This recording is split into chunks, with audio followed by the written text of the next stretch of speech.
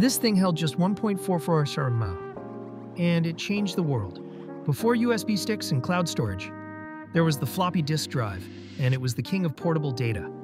In the 1970s, IBM engineers were on a mission: find a way to load software into computers without using bulky punch cards or massive tape reels. Their solution? The FDD, a magnetic storage system that read thin, flexible disks coated in iron oxide. Yeah, rust. These early disks were huge, 8 inches wide, and could hold a few kilobytes. But that was huge back then. By the 80s and 90s, FDDs had shrunk to the legendary 3.5-inch format, storing 1.44 MB. That was enough for documents, games, and even Windows 95 installation disks. They were noisy, slow, and fragile, but for decades, floppy drives were how we saved everything. You won't believe how far we've come from this plastic square of magic. What other things would you like to know how they were made?